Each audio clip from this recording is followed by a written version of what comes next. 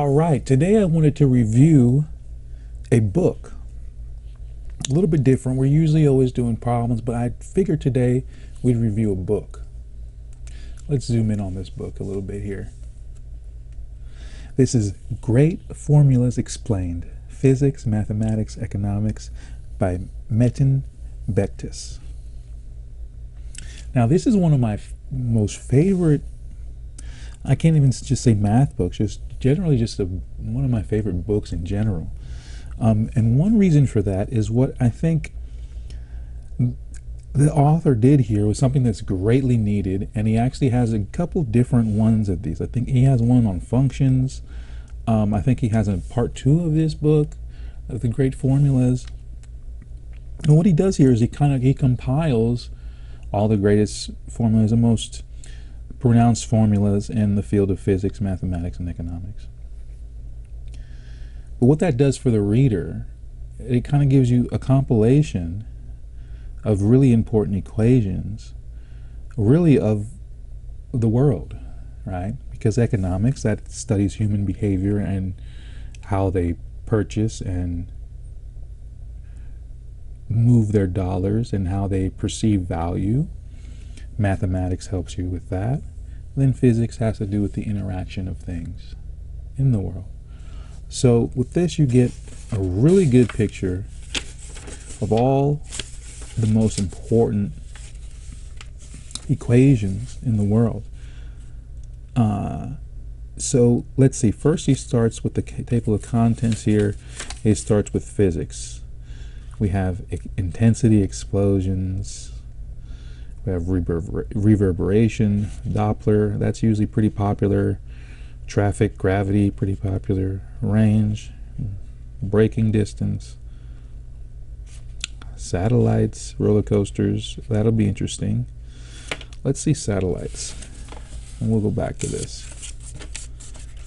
But this is cool because, again, you can find something, go through this glossary. See, if you go through this table of contents, if you go through this table of contents and find something that you find interesting, and you can just flip through it and see a basic equation for it.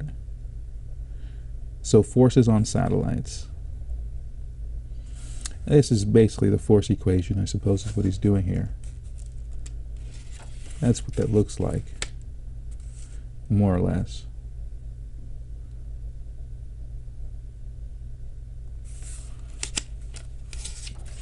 The force equation to apply to satellites. And he gives you some examples. And you can see that it's not just all math. The math is actually very minimal. It's mostly explanation. Which, again, is really cool. Because this gives, look at this, we have lift. So this is something we're going to study in pilotage. So the faster moving air, less pressure over the wing. The slower moving air, more pressure underneath the wing.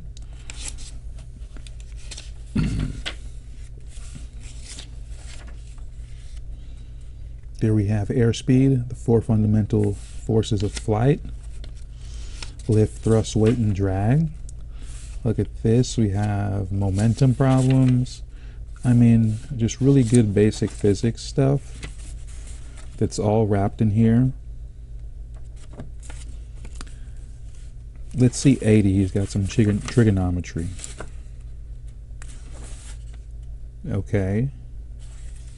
So he's going through SOHCAHTOA, arctan stuff.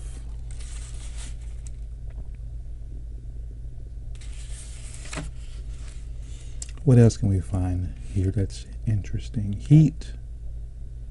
Risky games at the end. 124. Just 124 pages, not very long, which is why it's kind of nice. So it looks like he's getting into a little bit of maybe some probability here. Yep, that's what it looks like. So he gets into some probability at the end.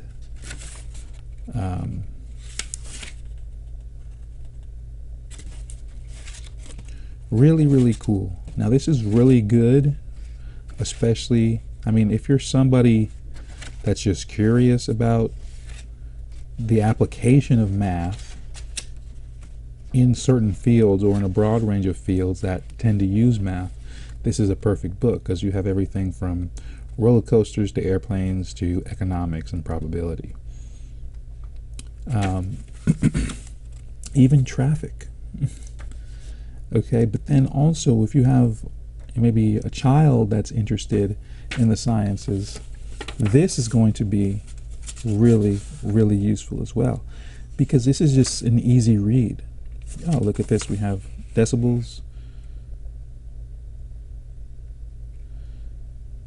Look at that. Okay, so we have, these kind of things I always find interesting. So obviously I have a background in audio, so having an idea about these kind of things is kind of interesting. So whispering is 20 dB, normal conversation 60 dB. Of course these things fluctuate, but interesting to have it scaled like that.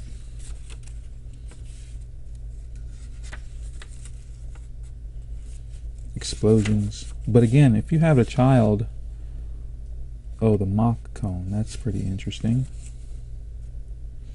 So if you have a child that's interested in mathematics or high-level sciences, and you need something really easy for them to kind of review, or they want something real kind of simple and easy to review, then something like this would be the ticket, you know. That's the thing. I think people think that science and mathematics have to be hard, but they really don't. And I think when you have tools like this that give it to you all in one small package that you can literally read, you can read more than you are just doing problems, then it actually makes for a much easier way of learning the material, because it's much more casual. There's not a lot of pressure on you. It's more about understanding. And what you need more than anything else when learning anything is understanding. So that's what you're going to get with something like this. And it's great for a reference.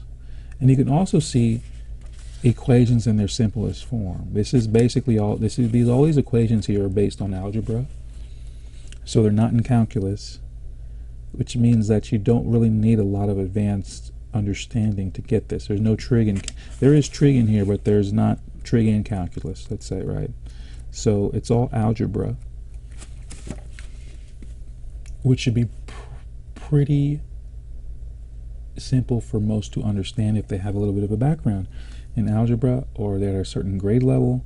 You know, 9th, 10th, 11th, 12th grade, any high schooler should be able to pick this up, and if not understand most of it by like the 9th or 10th, they're going to start to be curious about this enough to where it will coincide with the progression of their studies. So they'll start to learn a lot of this simultaneously as they get into Algebra 1 and Algebra 2, and it would just become, it's a good companion, because this is a great companion. Something like this would be a great companion to something like, let's say, Algebra 2, because most of the fundamentals would be covered in Algebra 1, and some of the more interesting stuff might be covered in Algebra 2, and that would be a great thing for somebody, because this is one of the things that I strive for, and I think that's missing in the field of mathematics and education, and something that I want to advocate for, and that's having companions to your studies that actually